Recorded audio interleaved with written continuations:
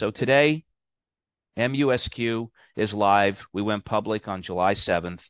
We rang the bell on July 13th. It is a first-to-market ETF, giving investors a front row seat to this booming industry. To talk a little bit about the fund. So the way the ETF is set up, this is a passively managed fund.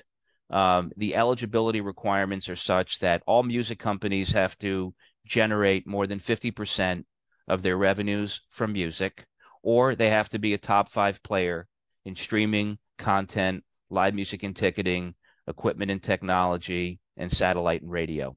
No company can have a smaller market cap than $100 million, and no single company can be greater than no company that's smaller. So no company can be smaller than $100 million. It also has to have average daily trading liquidity dollars a day.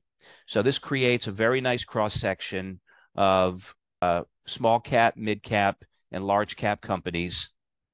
About 45% of the companies are domestic companies, and about 55% of the companies are international companies. And what I'm going to do right now is I'm going to share my screen and maybe pull up.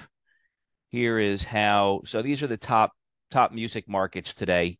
So obviously, the United States is driving about 45% of the revenue. Number 2, in terms of size, is actually South Korea. So we have companies. We've, I think, 14 companies from South Korea in our fund.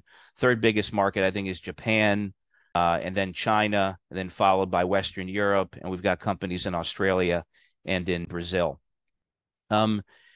This just kind of the breadth on the recorded business.